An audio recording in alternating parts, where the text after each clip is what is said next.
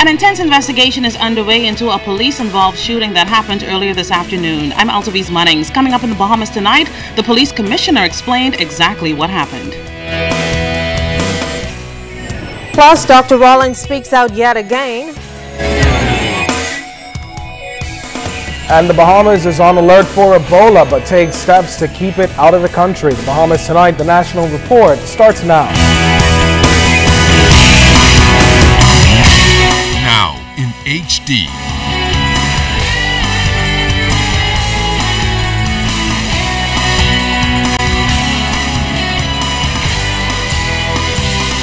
ZNS Network presents The Bahamas Tonight. This portion of the news brought to you by BTC Every Day. An apparent break-in ending deadly for a suspect. Good evening, I'm Opal Roach. And I'm Candino Knowles. Well, police were called to eastern New Providence this morning about a break-in that concerned several residents there. Now, we understand that police didn't offer much details on the scene. Instead, they called a press conference led by Police Commissioner Ellison Greenslade hours after the shooting, which left Prince Charles blocked off for some time. At that press conference today was Altaviz Munnings, and she joins us live with the latest on this homicide. Alto? Well, Candino, Police Commissioner Greenslade maintains that this is a very sensitive case, and he and his officers are very concerned that the life of a young man has been lost. However, a very active investigation into today's alleged break-in is underway. It was shortly after 11 o'clock Thursday morning when police learned about a break-in on Springfield Road near Commonwealth Bank's Prince Charles Drive branch.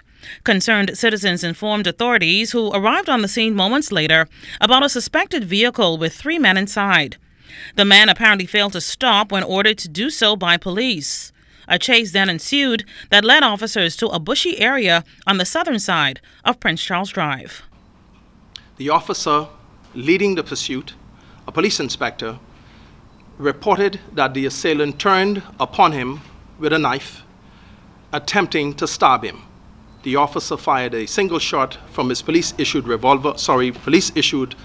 service pistol, hitting the suspect in the head. The suspect fell with his knife still clutched in his hand, and of course, immediately, emergency medical services were summoned. The medical personnel responded to the scene, met the suspect in situ where he fell, untouched, and of course rendered the necessary emergency medical attention or care to him. The suspect was taken to hospital, still alive, and an hour later we were notified that the suspect succumbed to the injury that he received as a result of the gunshot injury or wound. Police Commissioner Ellison Greenslade also confirmed at his Thursday afternoon press conference that the suspect was on bail for armed robbery and wore an electronic monitoring bracelet. Also in police custody as a result of this incident are 2 men ages 23 and 27 years old, the car, and suspected stolen items. The commissioner also confirmed the victim's family is presently meeting with detectives on this case. If officers are on the front lines, duly authorized by law, in full possession of properly issued firearms, and the law gives them justification, I'm prepared to tell you again, police officers will execute their duties. I've said to the wider public, you cannot attack a police officer with an edge tool, with a dangerous weapon, with an illegal gun, and expect that a police officer is going to retreat and allow you to take control of the Bahamas. That is not going to happen. I'm not prepared to be mean-spirited or to prejudice the current case. We are very sensitive to the fact that a life has been lost. A young life has been lost. And that is not an issue that I take lightly.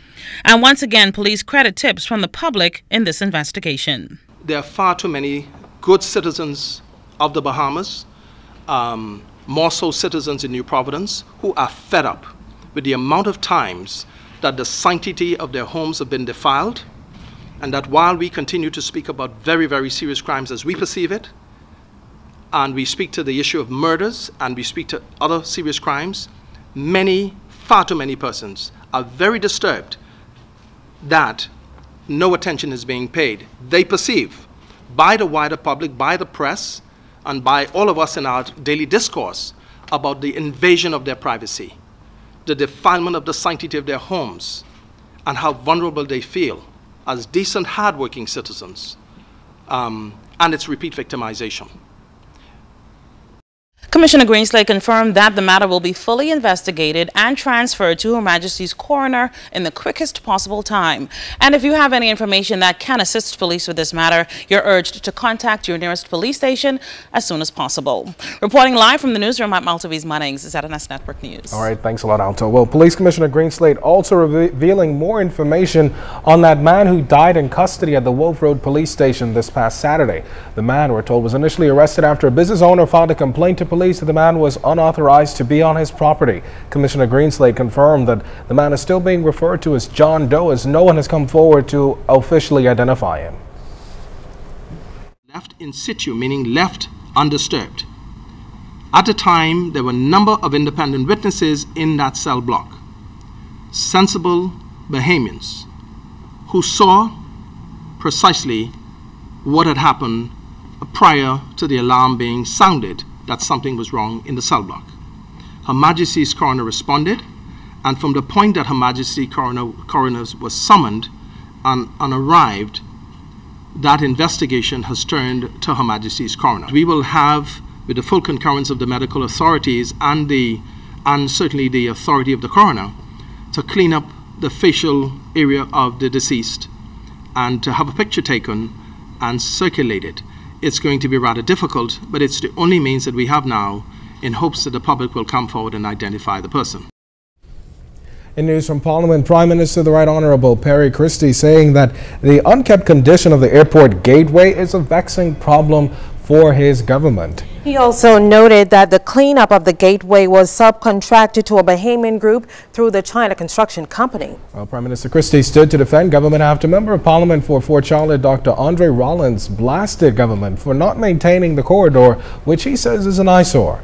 Mr. Christie says the contract was signed under the former administration.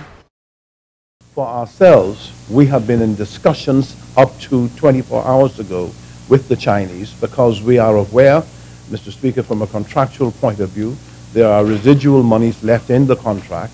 We are greatly concerned, but it appears that the contract was never ever for a full landscaping job. So it's not a question of whether or not the People's Republic of China has an inordinate sway over the government of the Bahamas, or we've surrendered our right to protect the Commonwealth of the Bahamas.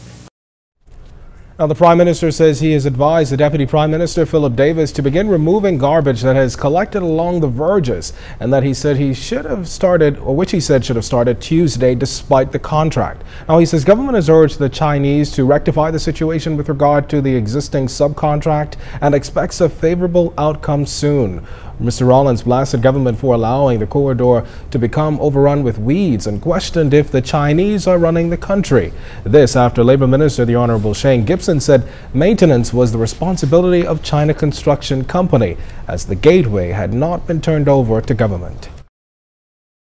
Speaker, I asked the member of Golden Gates through you, who is running this country? The People's Republic of China or the government of the Commonwealth of the Bahamas?